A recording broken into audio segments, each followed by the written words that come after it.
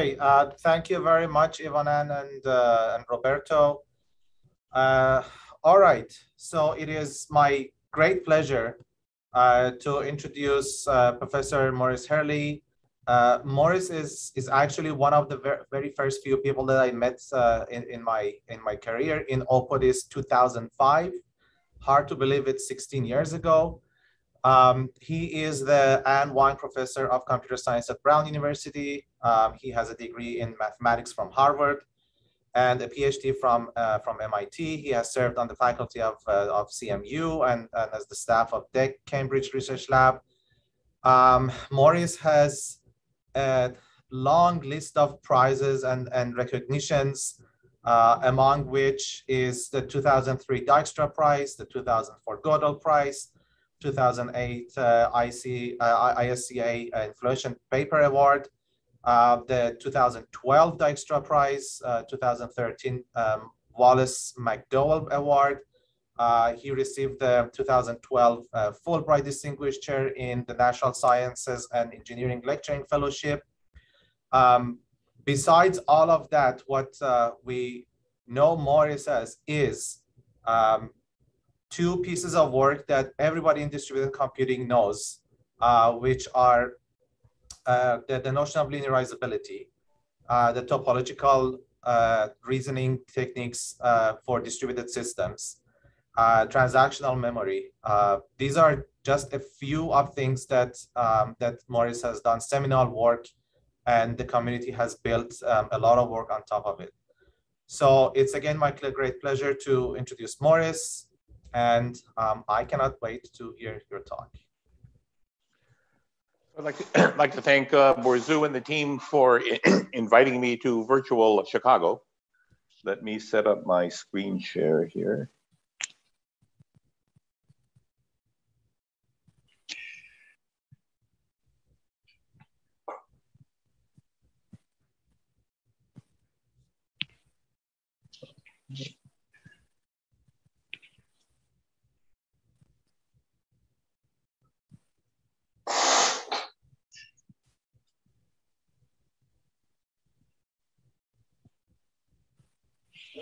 Okay, I assume everyone can see my screen here.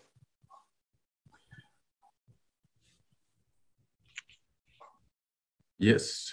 Okay, so I'm going to describe joint work with my colleagues, Barbara Liskov and Lou Bishvira, and my student, Ingjae Shui.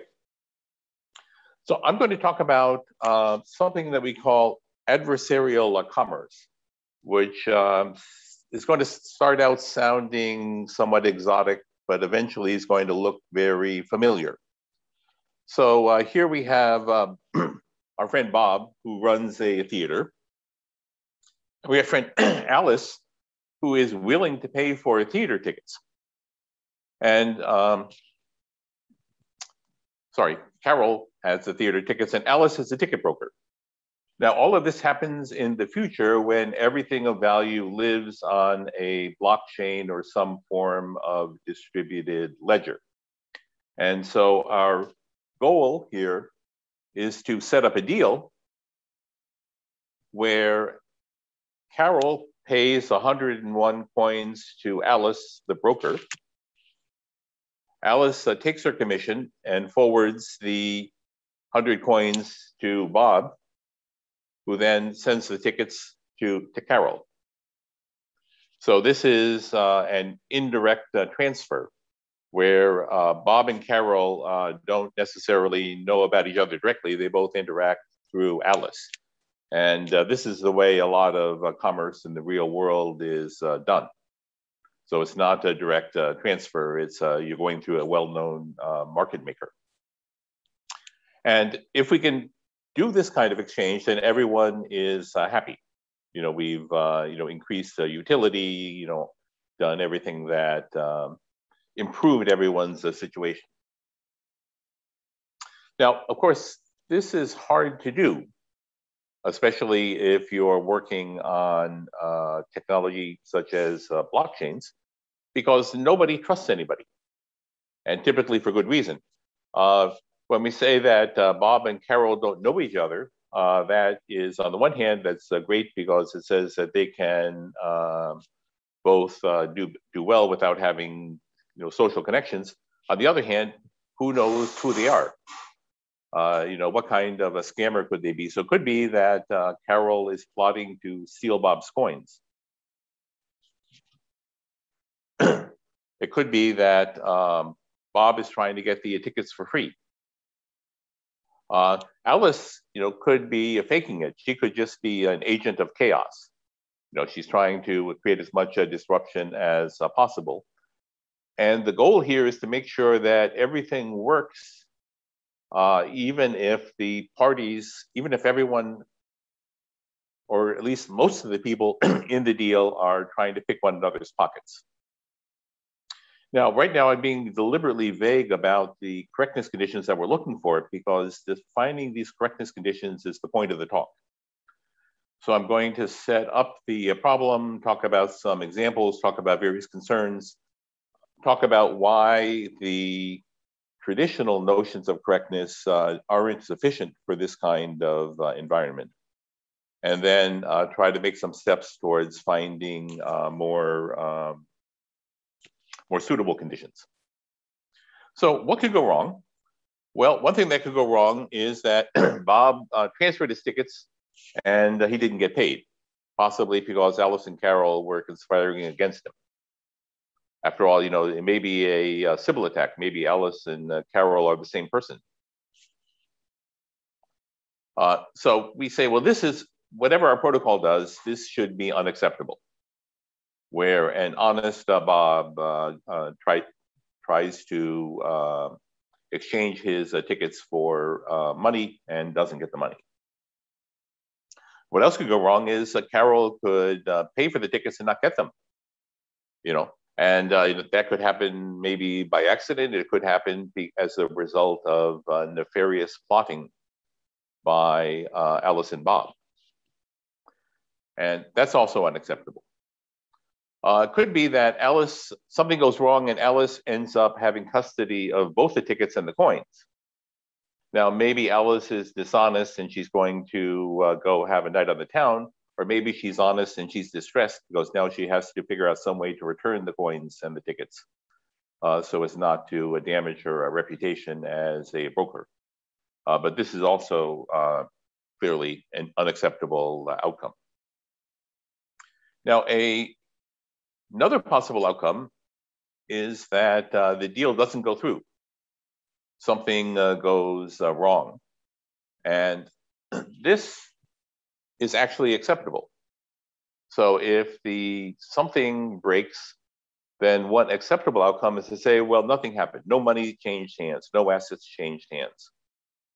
And this isn't an outcome that we want, but this is an outcome we are willing to accept as something that we want to live with. So more generally, we in a situation where we have a number of parties who don't know and trust one another, and there is mutual economic benefit if they cooperate with each other, but they don't trust each other, and there's no enforcement. There's no all of the instruments of civilization, lawyers, courts, police, have no power in this domain. So we need to set things up in such a way that bad things don't happen to begin with, because we have no mechanism for rolling back the effects of bad transactions. And so the idea here is something that we call a cross-chain deal, which is distantly related to distributed transactions. And we'll explore exactly how that relationship works. But we have a number of parties who own assets.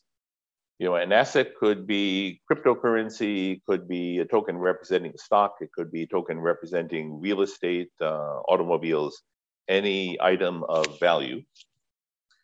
And they want to trade them with their counterparties. And we want to do things like we can do direct swaps, we can do indirect swaps, as in the brokerage, the ticket broker example that we saw before. We can do auctions, we can do options, we can do futures, all of the instruments of modern finance, we would want to be able to do in this kind of adversarial, decentralized world. Now, we're going to assume that each asset lives on its own database or blockchain. Again, the correct abstraction here is a ledger. A blockchain refers to a particular technology. We're not wedded to that, although I'm going to talk about blockchains just to be specific. But it could also be a replicated, high-speed, secure, tamper-proof database. It could be some technology that hasn't been invented yet. A lot of existing technologies that call themselves blockchains are not technically chains of blocks, but they still call themselves that, so you know what they're talking about. And the important thing here is that parties are autonomous. Each party can do what it wants. Each party can follow the protocol, not follow the protocol. Each party can cheat, lie, and steal. So it's a much more demanding environment than our conventional notions of distributed computing. And again, nobody trusts anyone. And I want to argue that this is not a passing fad. There is a lot of skepticism towards specific instances of blockchains. People who, there are all kinds of people who disparage a Bitcoin. There are people who disparage this blockchain, that blockchain. There are people who say that the entire blockchain decentralized finance space is one big scam. But that doesn't really need to concern us here. So I'm not concerned here with specific technologies, although of course these are important when you need to execute something. And really, it doesn't matter if blockchains fall out of favor and are replaced by something else. What's really important is that we have this, people are going to want to do commerce. People are going to want to do commerce on the internet. People are going to want to do commerce with parties that they don't trust. The international and anonymous nature of these interactions means that recourse to legal action and enforcement will be imperfect at best. And so what we're interested in here is kind of the underlying science of how do you do commercial activities among parties that don't trust one another and have no ability to enforce deals after the fact. Now, since all of you are familiar with distributed computing, you know that it's common to formulate problems in terms of an adversary. So really what we want is fault tolerance for some notion of faults and some notion of tolerance. One way to think about this is to say, well, imagine that we have an adversary who is trying to frustrate our purposes. It may be trying to steal things, maybe trying to delay things, generally causing grief. We are going to design our systems, our protocols, our algorithms with this adversary in mind. Now, in classical distributed computing, we have kind of a cute and manageable adversary. We talk about algorithms that tolerate timing failures, crashes, mission failures, and in the limit, Byzantine failures, which are generally viewed as kind of hardware malfunctions. The problems that we want to solve are typically very precisely stated, bounded mathematical problems. We want to do consensus. We want to do case-set agreement. We want to do state machine replication. These are very clearly defined problems, so we know when they're solved. Everything is, in some sense, very precisely defined. And this is a virtue, and this is the result of a lot of work by a lot of people for a long time. But the modern world is, the adversary is much more sinister. The adversary to your system might not be a malfunctioning sensor somewhere or an overloaded network switch. It might be a hacker. It might be a hacker that is funded by a state-sponsored agency that has lots of money, that is trying to cause as much chaos as possible and not dissuaded by rational economic incentives. So the adversary, may not be content with simply, crashing your system or stealing your money. They may be trying to create as much social disruption as possible. So this is a much more demanding adversary. The kinds of attacks are much more sophisticated. So the good attackers don't respect abstraction boundaries.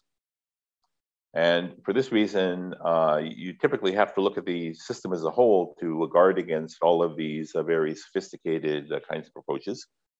The problems that you're trying to solve are, social problems, big system problems, problems that are hard to pin down in a mathematical sense.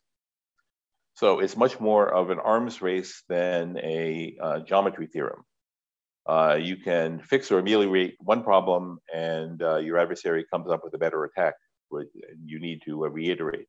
So in some sense, things are never really over. And what we want to do is we want to say, well, what does it take to do commerce in this kind of open-ended, against this kind of open-ended adversary, where we know very little about the adversary, but the adversary has lots of resources at its disposal. So what I want to argue in this talk is that our conventional notions of correctness for atomic transactions and distributed systems aren't adequate for this much more challenging and somewhat ill-defined world. The problems that we're looking at are important problems that are not going to go away regardless of changes in technology. But the way we think about these things also has to undergo a change. And of course, being a keynote talk, I'm going to raise more questions than answers. Sometimes it's pure laziness and time limits, and sometimes nobody actually knows the answer. So if you look in any of the classic textbooks on distributed transactions, they list these acid properties: atomicity, consistency, isolation, and durability. And the temptation is to say, well, these were good enough for when I was in grad school, they should be good enough for us now. These are eternal truths that we should bear in mind as we set forward into this challenging world. And I'm going to argue that this isn't actually true. Some of my objections are fairly fundamental. Some of them may seem a little bit pedantic, but even the pedantic exceptions are important, because if we want to argue that we're correct, we better be using the correct notion of correctness. And so the naively taking the classical properties as your correctness condition will not deter or frustrate our adversaries. So there's been a lot of work on adversarial models. Fault models, we started out with, crashes, then moved on to Byzantine. There's a lot of elaborate notions. Paxos and RAF, the two most popular state machine replication practical algorithms. You assume that the majority doesn't crash. And then there's some complication about partitions. Most Byzantine protocols say, well, we're fine as long as more than 2/3 of the participants behave themselves. And sometimes 2/3 is higher, depending on the specific protocol that you're looking at.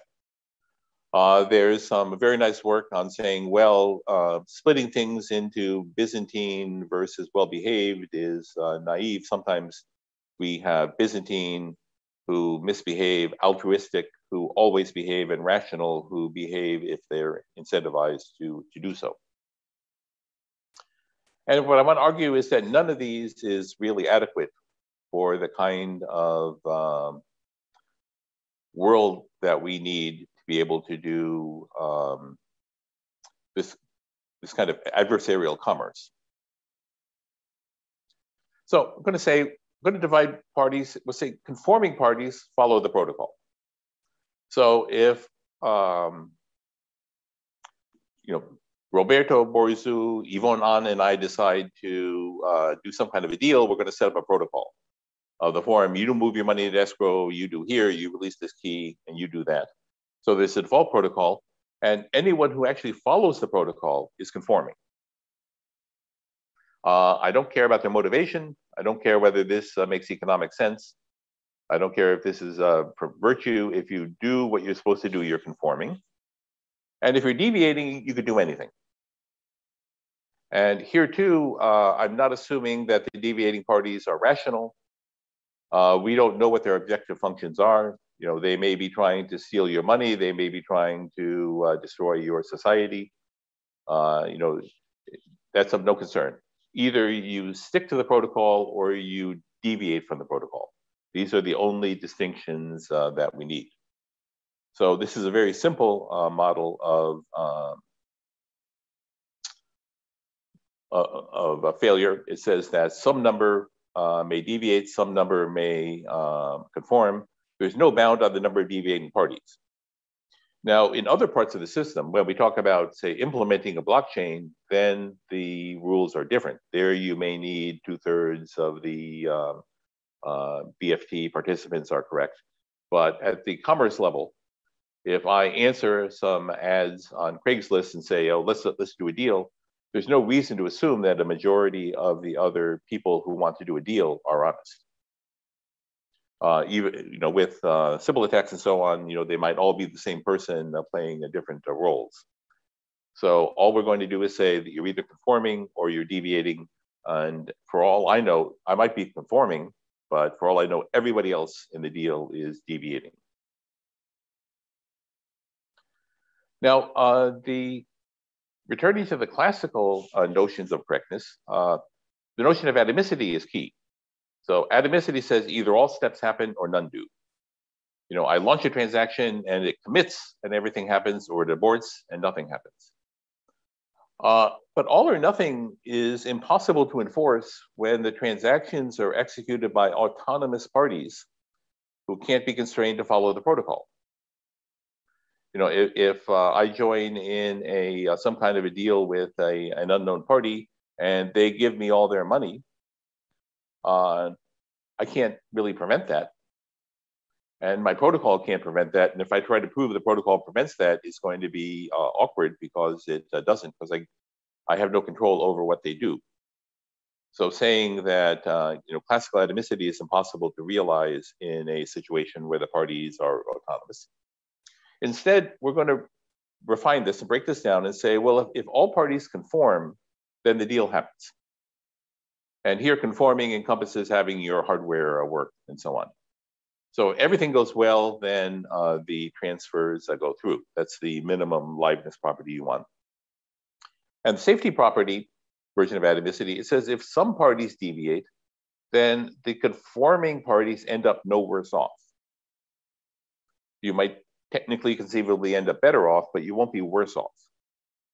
Now, of course, you're all looking at that no worse off and saying, that looks, you know, highly suspicious. What does that mean? What does it mean to say that if you're honest and conforming, that you end up no worse off? Well, of course, it's a complicated subject that I can't exhaust here. But one way to think about this is to use a little bit of cookbook game theory. You know, nothing terribly profound, but some useful vocabulary. So cross-chain commerce is what game theory people call a cooperative game. And a protocol is a strategy for that game. So a game is a set of steps you can make, a set of you know, state transitions is kind of, you know, a shared automaton. And a protocol is a strategy that says that I'm going, if this happens, I will do that. And of course, with civil attacks and so on, we assume that parties can form coalitions and they can agree among themselves to follow a strategy, even possibly an alternative strategy. And the result to each player of following a strategy is called the payoff. So this is the vocabulary that we use to talk about no worse off. So one payoff, the one that everyone wants, is that the deal happens.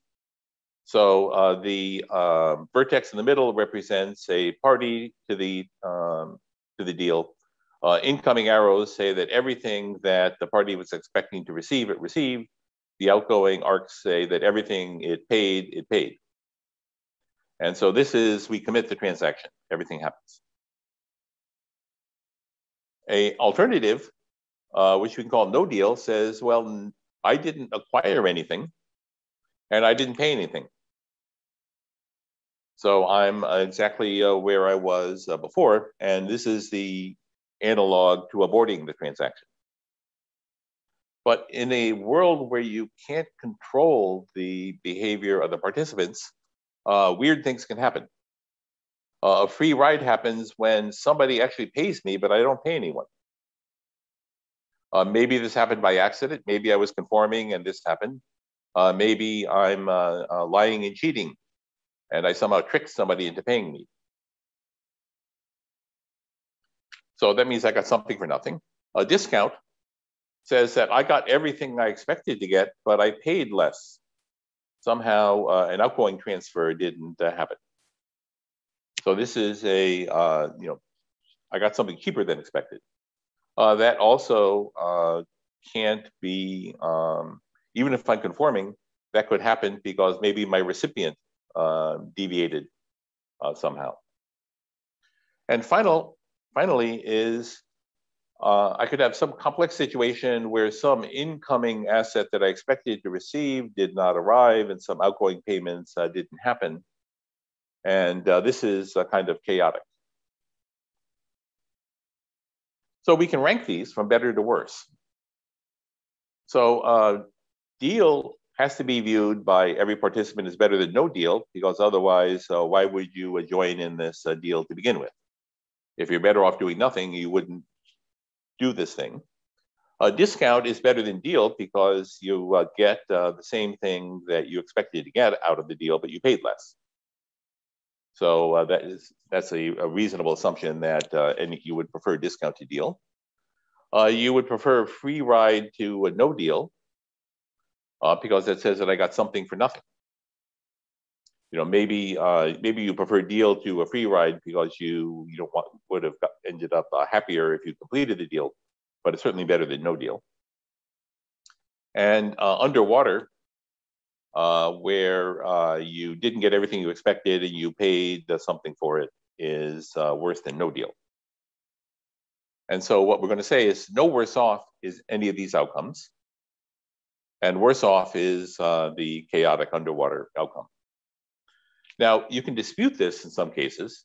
Some underwater outcomes may, under specialized circumstances, be better than no deal, but I'm going to put this out there and leave it to future work to kind of refine this. But the point is that you can define these outcomes, you can rank them, and we can argue about circumstances under which they're applicable. So that's how the notion of atomicity needs to be changed. Next is the notion of consistency. So consistency basically states that application-specific constraints are respected. In the classical database world, they say, well, this means that if I transfer money from one account to another account, then money isn't created or destroyed. There's some invariant that's preserved. This particular property has always bothered me somewhat because it's the only one that's kind of talks about the semantics of the application, and it never seems to be well defined from my point of view. But we're going to replace this with another application-specific property, which is basically that the protocol should be set up so that participants have a rational interest in following the protocol. This doesn't mean they will, and this certainly doesn't mean you can assume they will, but you need to set things up so that everything is incentive aligned. So we're going to use the term strong Nash equilibrium. Here again, everybody picks a common strategy. But if a coalition deviates from the strategy, it won't be better off. So a Nash equilibrium says that no individual is better off by deviating.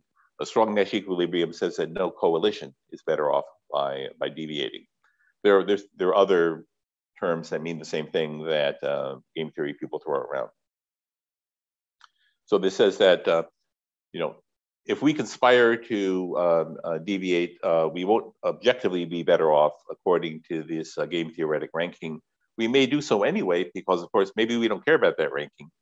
Maybe we have a larger plan that isn't captured by our game theory. So for example, here is a multi-party swap. So each vertex is a party. Each arc is represents a possible transfer of an asset. Coins, stamps, sheep, Bitcoin, all of these things. And the idea is that each party, has an asset and they want to atomically transfer to the other party. So you only want to transfer your asset out if you get all your assets in. Now, there's a theorem that says that a protocol that ensures that every conforming party ends up no worse off, that is, any protocol that satisfies our atomicity condition, is also a strong Nash equilibrium if and only if the directed graph is strongly connected. So this takes relates the game theoretic aspects of the deal to the topological properties of this graph. And of course, I won't go through the proof, but I can, there's a very clear intuition why this is true. So here is a swap graph that isn't strongly connected.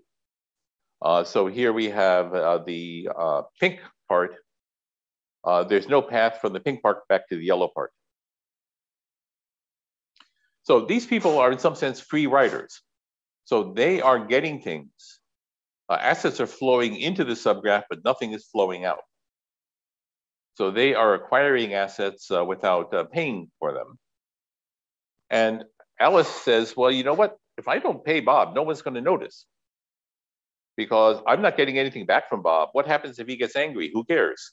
He's not giving me anything. I'm just going to pretend I pay him and not pay him. And in fact, nobody in the yellow part of the graph is going to notice. So Alice gets a better payoff in this case if she deviates from the protocol.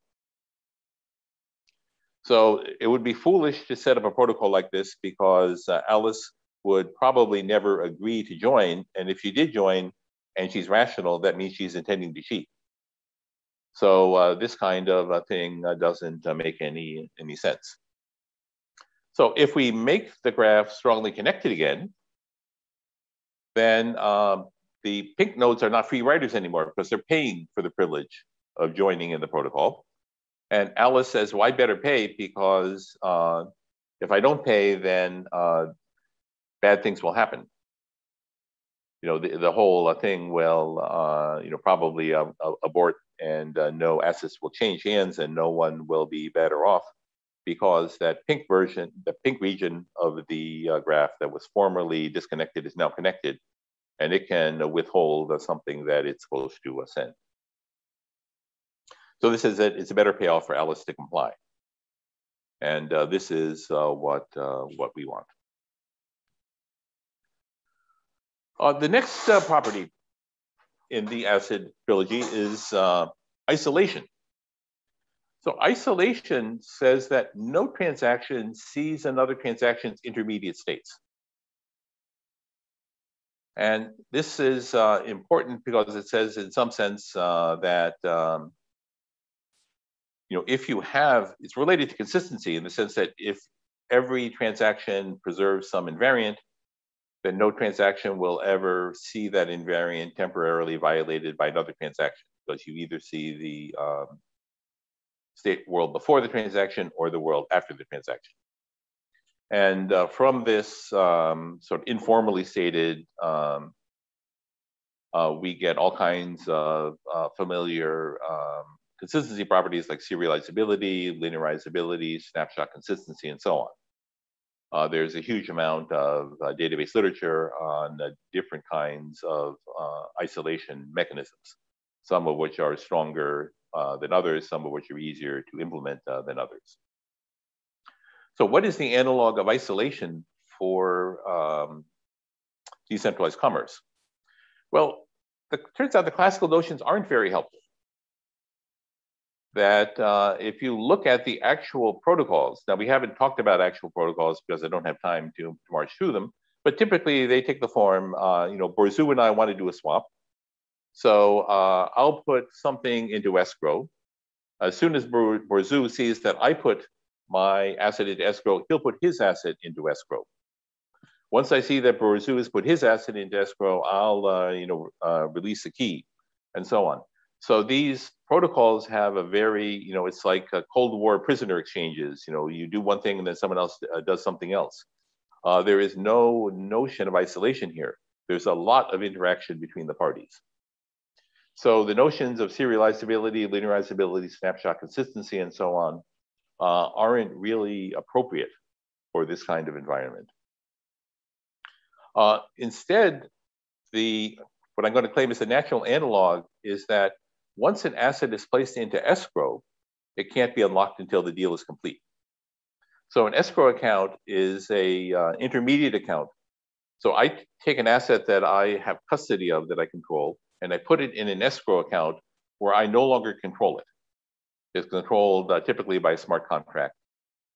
And this guarantees that I can grab my asset and run away at some point. Once it's in escrow, it's like a time lock safe. It says for the next 24 hours, I can't take that asset back, and this gives my counterparty confidence to proceed. So the equivalent of a lock in this kind of commerce is an escrow account. But there's another property, which is that assets can't be locked in escrow forever. So these smart contracts are very literal-minded programs, and I could say, well, I'm going to put my account in escrow. Now you take your step, and my counterparty says, haha, and walks away. Then my account, my assets are locked up forever, and that's no good. So you need some kind of timeout that says, well, it seems like the deal fell through. I'm going to refund everything to everyone. And of course, designing protocols so that timeouts can't be abused is a tricky business, and people write papers about that kind of thing. But there's a related problem, which does, as far as I can tell, doesn't have any analog in the database world, which is called lockup briefing. So the idea is that we have a deal. I put my assets into an escrow with a timeout, and my counterparty walks away. So on the one hand, I get my money back. So I'm not stolen, nothing is stolen, but only after a long delay. Timeouts on these protocols tend to be very long. If your blockchain has a, say, 10-minute transaction time, then a typical lockup time is 24 hours. Now, this is unfortunate in the fast and furious blockchain world, because assets are highly volatile. The price of Bitcoin, goes up and down. Stable coins, might collapse. And so if your assets are locked up, you might miss the party. So there's a very real cost into having someone, march away while your assets are locked up.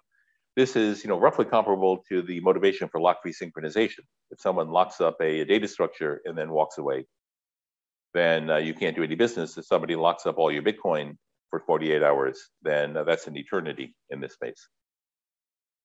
So my PhD student, Yingje Shui, looked at that, and hopefully she'll be on the job market next year, and came up with a start to looking at this, something that we call hedged deals. Now, in the real world, if you go to Wall Street, and you set up a deal where at some point I can choose to exercise the deal or I can choose to walk away, that's called an option. And I don't get options for free. I pay for an option. So I can go to you and say, okay, I'd like to lock in the price of 1 million shares of Apple stock for the next 24 hours. And 24 hours from now, I can either buy that stock or I can choose not to exercise the option, but I have to pay to do that. And that fee is typically called the premium. So what you would like to say is, if I set up one of these deals where at some point one party can walk away and leave everyone else inconvenienced, then they should pay a fee. Not to punish the wrongdoer, but to compensate the victims. Now, if you think about this, then you see that there's kind of a nested atomicity problem. So we set up the deal that we want to do, and that requires some kind of atomicity mechanism. But then we want to set up a fee structure so that if somebody walks away from the deal, then they pay the premium, which means putting premiums into escrow. But what if you walk away during the premium escrow? So fortunately, if you nest these deals, sooner or later you get to an amount where you say, actually, I don't mind so much, or this gets locked up for 48 hours because it's only $1. And so there's a lot of very interesting technical questions underneath here. There are general questions, which I think deserve to be looked at in the future. If a deal falls apart, how do you determine who's guilty? There are technical limitations on what smart contracts can do and observe. And so how do you design a protocol so that if somebody abandons it in the middle, that they pay the fine? Because don't forget, everyone is trying to steal from you. What if I can sabotage a protocol and place the blame on someone else? How do we bootstrap the premiums? You know, if I need to escrow a large amount to safeguard that, I then need to escrow a premium. But how do I safeguard that? So there's an infinite recursion problem that can be partly solved by saying, well, eventually, if it's a 1% deposit at each level, it's small enough to ignore. And to what extent can hedging be automated? Can I write a compiler that takes a protocol for a deal and automatically puts in the hedging fees to compensate victims if something breaks or someone walks away? These are all kind of open questions. And we have a start on this problem, at the last PodC, which recommend people look at. Okay, so to kind of wind up, the very last property in the acid list of properties is the easiest one. Here, this says that committed transactions survive crashes. So this is a kind of high-level abstract way of saying, well, for most of the late 20th century, memory was divided into fast volatile memory and slow non-volatile memory. And we do all our computation in fast volatile memory, and we use the slow memory as a backup, but when things crash, our abstractions are broken, and everyone can see that our volatile memory has gone away and our stable memory has survived. So we have elaborate protocols for saying, well, before I commit a transaction, I need to force all of its changes to a non-volatile memory, to basically write things to disk. And so you abstract this by saying, well, if the transaction commits, then even if the participant crashes and comes back up, that we didn't lose the effects of the transaction. So this is the same kind of deal for transactions for adversarial commerce. But here we get into a lot of the ideological and sort of doctrinal motivation for things like blockchains, is that in addition to crashes, where a volatile memory loses power, we're also concerned with much larger issues like so-called censorship by governments, corporations, hackers, any kind of power. This says that you should be able to make deals and do commerce, even if your government doesn't like that. Now, we can argue about whether that's actually a good idea to have all this unregulated commerce, and I'm not taking a position on this.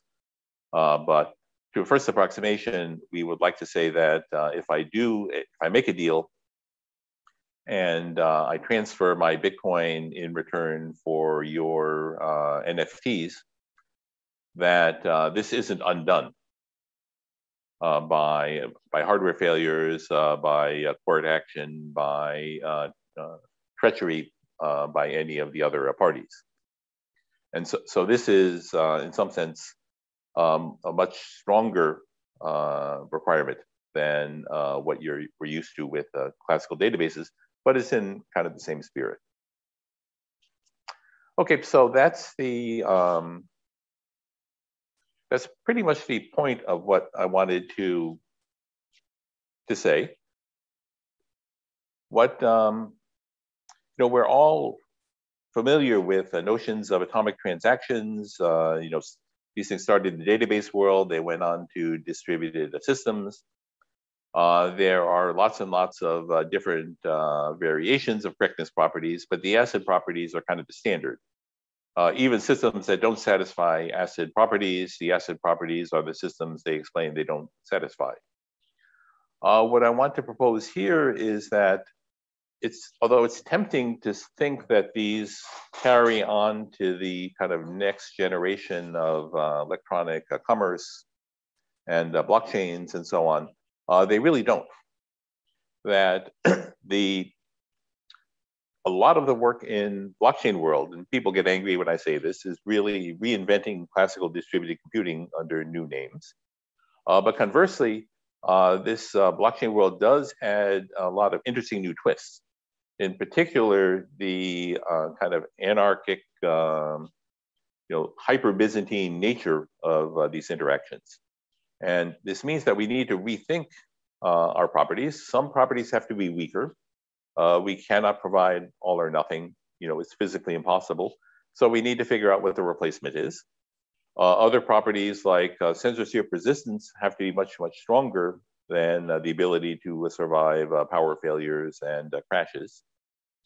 And each of these things, particularly if you want to formally prove that your system is correct, you need to start with the right specification. And so what I'm trying to do here is to provoke people into rethinking correctness properties. It's okay with me if you want to quibble with the particular properties that I've chosen. Whether you agree with the particulars or not, I want to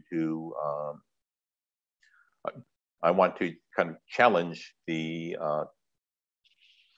any degree of complacency you might have in terms of your correctness positions. So again, I'll go back to a point that I raised before. There's a lot of controversy and hype about blockchains. This isn't really about blockchains, although it's convenient to situate this whole thing in a blockchain environment. It's really about the problem of doing commerce. You could replace blockchains with databases, and everything I say would basically be true. So the technology is going to change, the applications may change, but the need to reason about your algorithms and the need to choose appropriate correctness conditions isn't going to go away ever. Okay, so I guess I have a little bit of time left, so I can take questions. I guess the easiest way is just to, speak up.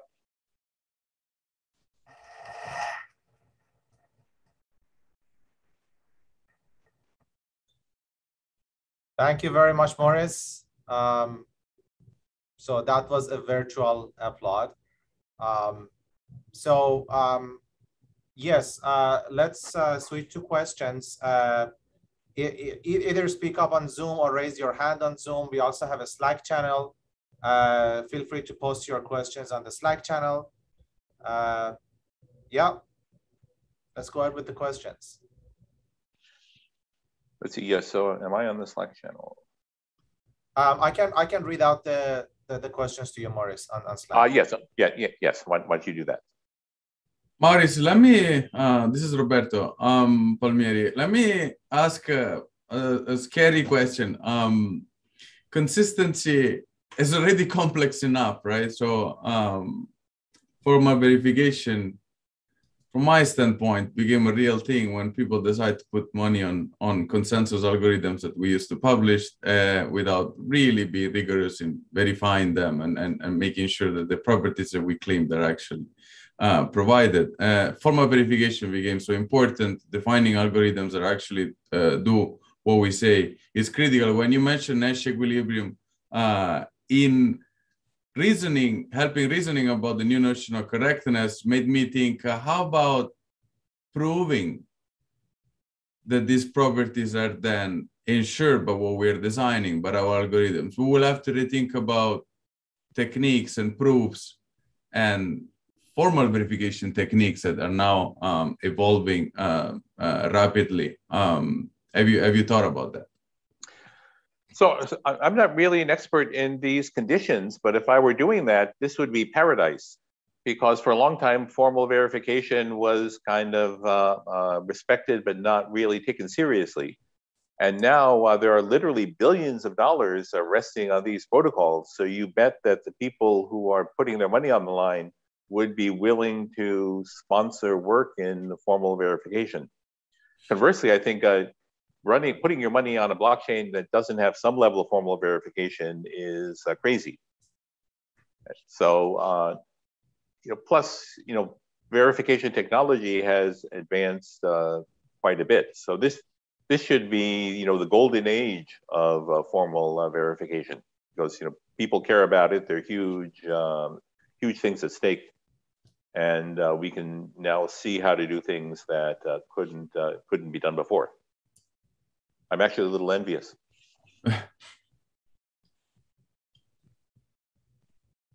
Maurice, this is Jennifer Welch. How are you? Hi, Jennifer. So did you think anything about what might make sense for complexity studies in this world? Like, I always see these headlines that, Bitcoin uses more energy than a small country or whatever. Oh yeah. So complexity is a completely unplowed field here. So the reason that Bitcoin is hugely inefficient, because basically Bitcoin is evil, but other blockchains that use other kinds of consensus are way less evil. There's certainly there's bounds on all of these things rely on some form of Byzantine agreement, and any lower bounds for Byzantine agreement apply here. For the kinds of commerce things that I'm looking at, there are all kinds of unexplored lower bounds, like timeouts. The timeouts on these things tend to be huge because you need to be conservative. And there are ways of avoiding the timeouts that require other kinds of compromises, but nobody has any lower bounds on the complexity of these atomic swap or atomic transaction algorithms. I have no reason to believe they're hard. It's just such a new area that nobody's worked on it before. And this is also something that is of great interest to practical people, because people really do set up these complex cross-chain transactions, or at least plan to. And right now they use ad hoc mechanisms, and nobody knows whether you could improve things. I suspect a lot of them are probably already as good as they can get, but there's zero formal understanding of lower bounds and complexity in the cross-chain protocol area. Thanks.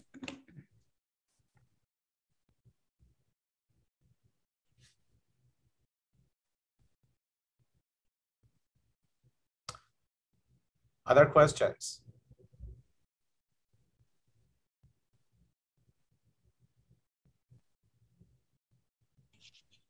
So I can follow up with tangential questions that are also related to how we teach about this problem. So when we explain transactions and properties to our students, bank, deposit and withdraw is the example they have been using for a long time, and kind of still fit certain, if we're not talking about blockchain. Now, a lot of the things that you, Maurice, said are basically inspired by your own knowledge of finance, business, how to make deals, which are usually not traditional CS, common knowledge, let me say.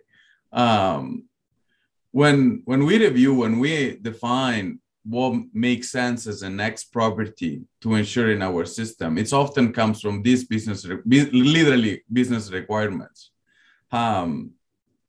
Without a model to formalize that, what's good, what's reasonable, what's an interesting property to guarantee or to design for? How do you approach yourself that problem? So there's a kind of a progression where you start out and say, well, we want to do a cross-chain swap, and then you say, well, if we want to do a cross-chain swap, then we need this atomicity property. Oh wait, if somebody walks away, then you're basically stealing from someone. You're inconveniencing them.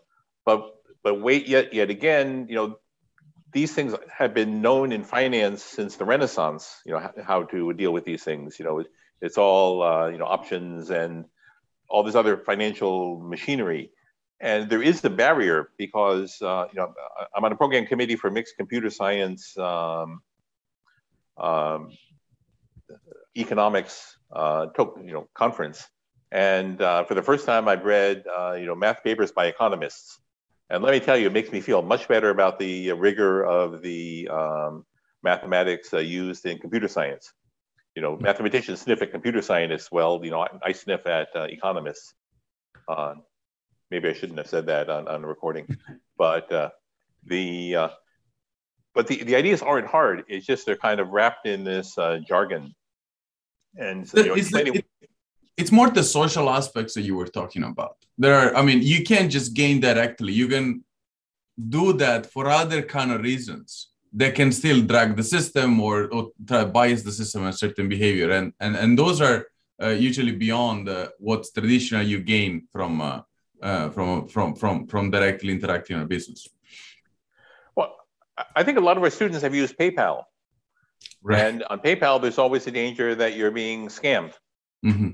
And so in some sense, they'll have an intuitive understanding of this because, they're used to, PayPal scams, catfishing, all these,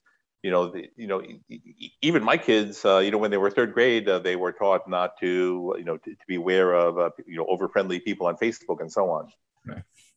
So I think, our students have a good intuitive understanding of the, treacherous nature of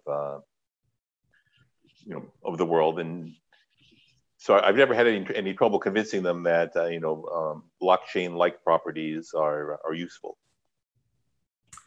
Hey, Rui has a question. Hi, Herlihy. Thank you. Rui Oliveira from Inesctec at the University of Minho. Well, congrats for your talk and actually your crusade for clarifying many of these things that we've been working on for a long time. And actually, somehow following up of Palmieri's question, the thing about not having a concise model, semantics, the correctness criteria of what we are, of the tool upon which we want to develop things, it's really bothering. And that's at a different scale, a much higher scale than it was when we start working with eventual consistency. Whenever we teach our students about acid properties and in particular isolation, all this complexity, all these sometimes difficult to grasp aspects, we can promise them that once they have this middleware, then everything will be easy on top of that. With all the blockchain thing, I can see that everyone applies this to everything they do since they get up until they go to bed. But I cannot understand how you can actually do something other than cryptocurrency without the correctness criteria that you just talked about. So there are plenty of things that are not cryptocurrency that you can transfer, but they're all assets in some sense. You know, if it's not a Bitcoin, then it's a tokenized deed to a car or something like that. So formally, you know, it's all roughly the same. The lack of abstraction is currently a barrier. I don't know whether this is inherently a difficult field to abstract, or we just haven't found the right ones yet. So all of these, composing these protocols, you know, remains kind of a challenge. You know, some properties compose, some properties don't compose. Part of the problem is that this is also a security problem, and security doesn't respect abstraction boundaries. You have an intelligent adversary who can find the cracks in your armor and take advantage of minor discrepancies between different layers of abstraction. So from a formal point of view, like any other security problem, you come up with a threat model. And you say, this is our formal threat model. And then you pray that this is sound. And then you prove things with respect to the threat model. And I think we're kind of stuck with that model for now. Thank you. All right. Thank you very much again, Maurice. So this is the end of the keynote talk. We have 10 minutes break. So let's be back at 10:15. So then the next session is chaired by Amy. If you are a speaker, please recognize yourself for Amy. We'll be back in 10 minutes. Thank you, everybody. Just a reminder to go on Gather if you wanna go chat with others or use Slack. If you wanna test your equipment, we'll be here. Feel free to just share your screen. As soon as you jump online, we'll promote you as a co-host, so you'll be able to share your screen. If the presenter is different than the one that indicated on the Google form when you upload your videos, please let us know. So we will upgrade you as a co-host. Thanks, everybody. Thanks, Maurice.